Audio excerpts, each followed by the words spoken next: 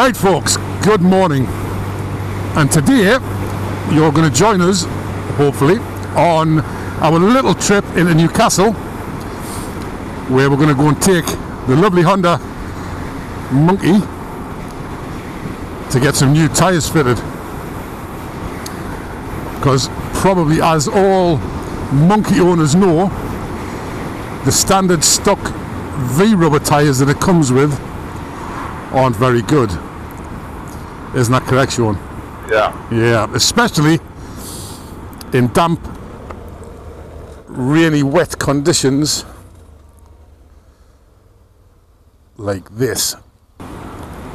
So we've decided to get the stock standard V-rubber tyres removed and replaced with, hopefully, what's going to be so fabulous Michelin City Grip Winter. Voila, there they are.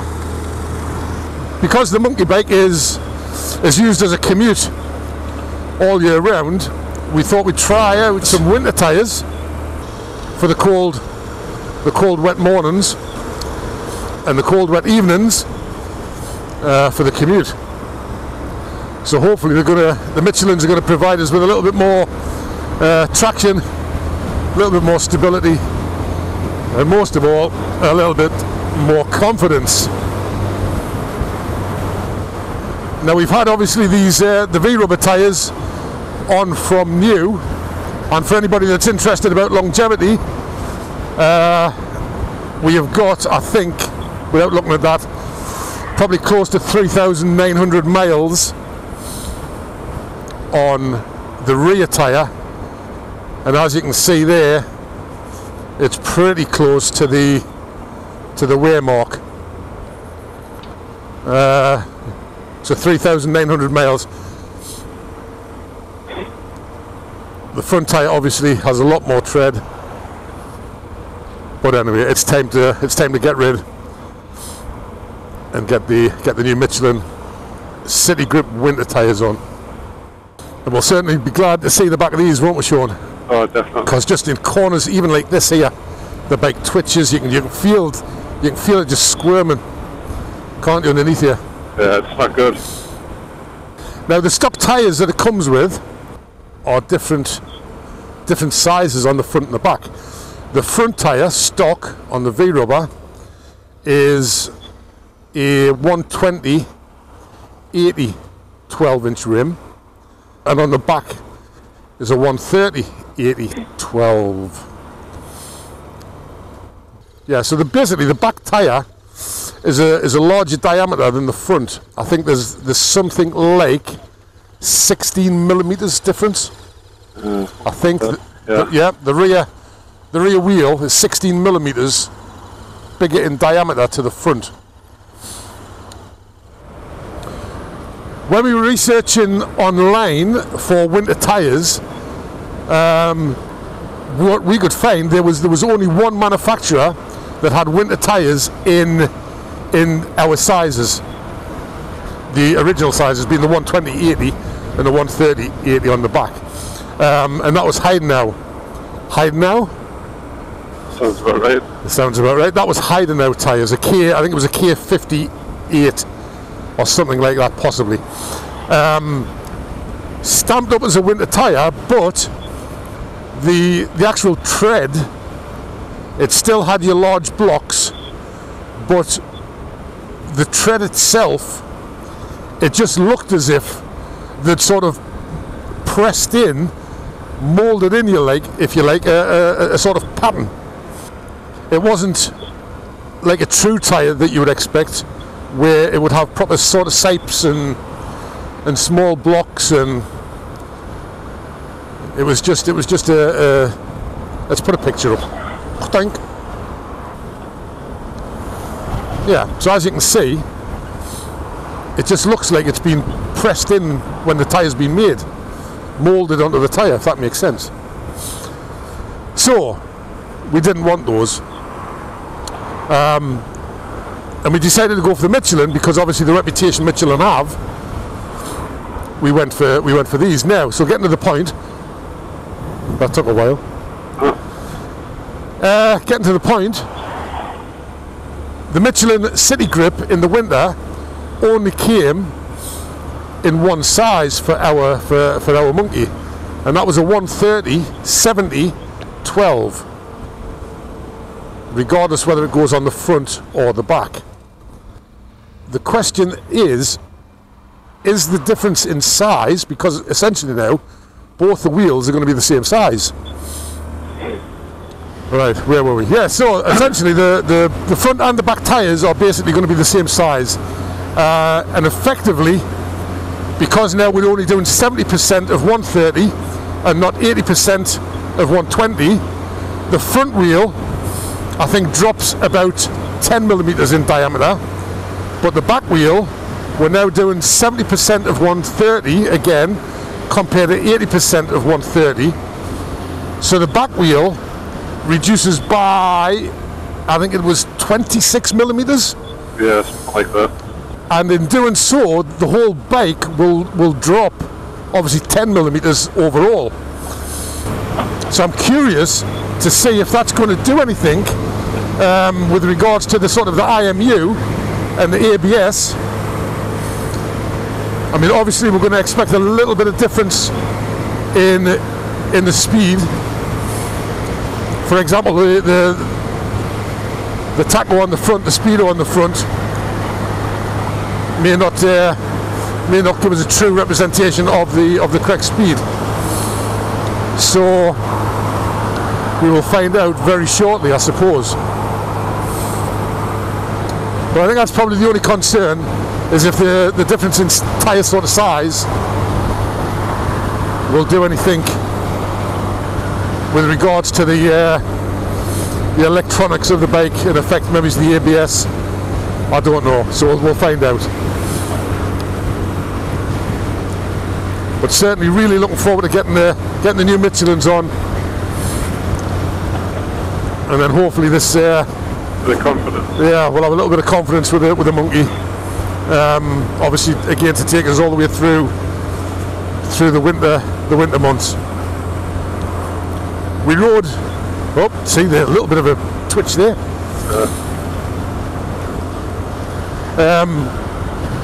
We rode last year in the winter with a monkey, and to be quite frank, it was terrifying. Feet down.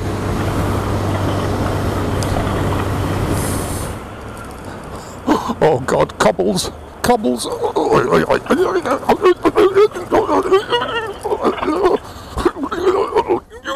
Oh Jesus. Oh.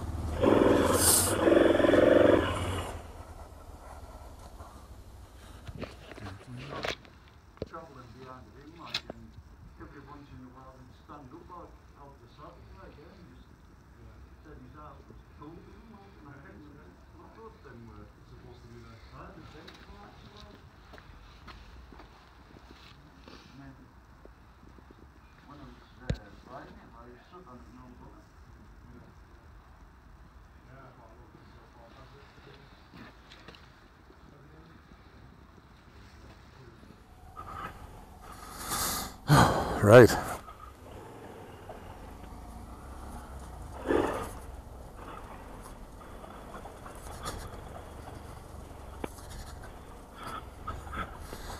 Well, them cobbles didn't feel as bad. Really? I wonder if there's a little bit more flex in the tyres and the sidewalls maybe, but yeah, they didn't seem as... Do you want to go the low road back? Whatever you want.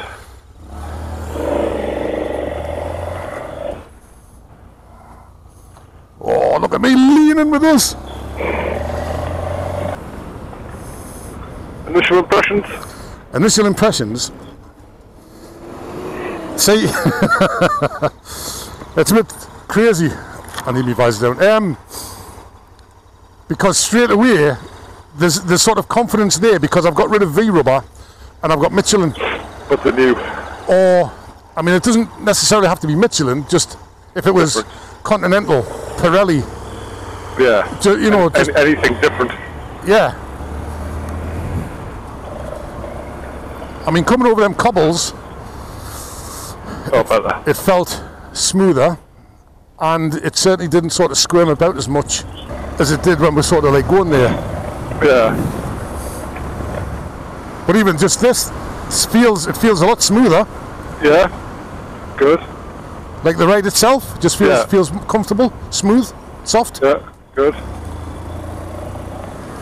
There's no warning flashing lights at you so far? Oh, no, there we go. That's a good idea. That's a good thought. Yeah, right, okay then. Yeah, so one question answered then straight away is that we have no flashy engine warning symbols or ABS flashing warning symbols. So that would tell me then that there's no difference because of the tyre size. Yeah. It hasn't affected the IMU in any way. Have you got your Garmin with you? I think so. Maybe it's fine. We'll stick it on. We'll check the speed. Yeah. So there's no ABS warning light flashing as we're riding, and there's no engine management. Not that I think that would have anyway. Oh. My main concern was possibly the ABS that might have been affected, because I'm sure I've seen on some videos where people have changed the front sprocket on the monkey and it's affected that. I'm sure I have. I'm sure I've seen a video. But anyway,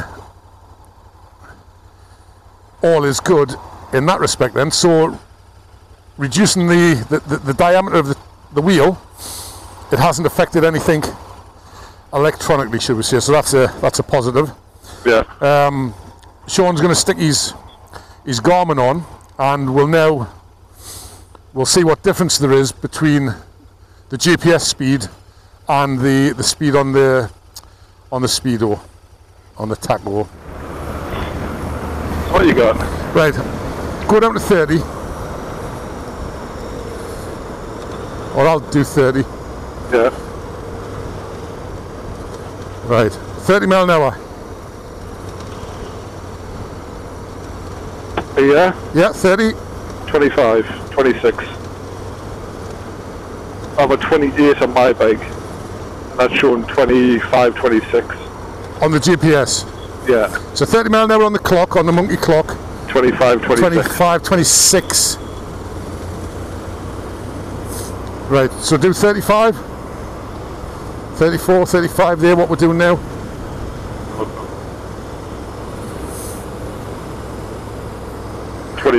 Yeah. So 35 is going to be 30 mile an hour, isn't it? Yeah. See, what we never did though was see what the difference was just normal. No. So that's 35 mile an hour on the monkey.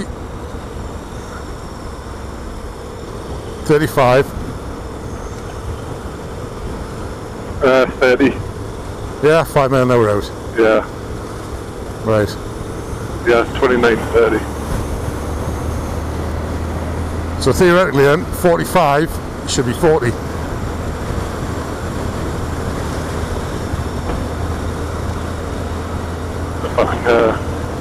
Watch your speed.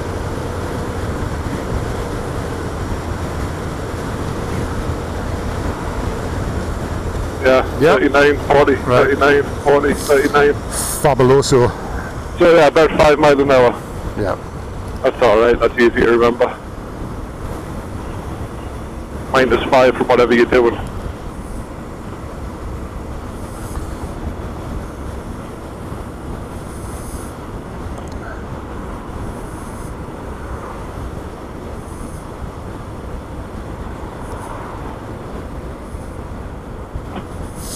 Well, it's starting to dry up a little bit, so Yeah, it was the wet that we're after though. yeah. Oh, do you want to scrub them in first, don't we?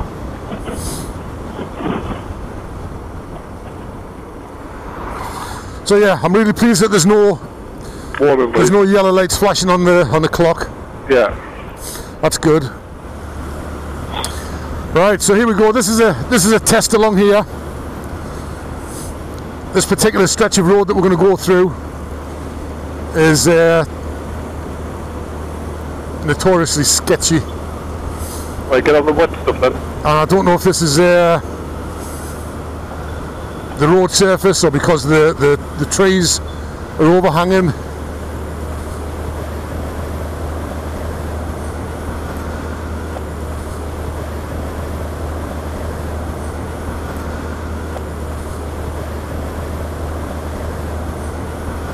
Yeah, this part of the road is quite slippy at the best of times, shall we say. Yeah, yeah.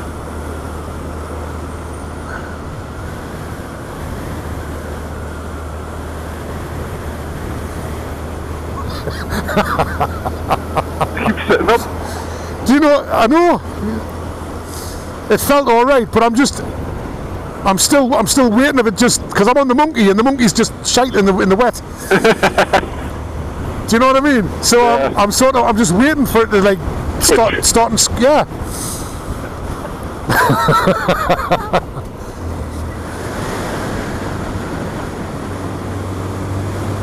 Oh, massively better, massively better. Would have been drifting on the bloody old rubber there. Be like some speedway bike. I'm parking up. What? I'm parking up. Oh, I thought you said park it up.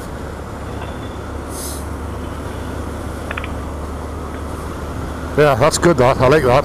Yeah, very good. See, even just on this little bend here. You would slide on the other ones. Oh man, that was that was even pulling into the corner. I think it's going to take quite a while. Get used to it. To get out of that habit of just waiting for it to sort of like twitch. Yeah. I really do. Because I've had the bike sort of that long. You just expect it. Yeah. So it feels unnatural to have sort of grip. Yeah. Yeah. Just quite weird, isn't it? Right then, folks, there we are. So, first impressions are fantastic. And as we've just sort of joked on there, I do think that it's going to take a little bit of time to get used to it not squirming about, if that makes sense. So yeah, first impressions, fantastic.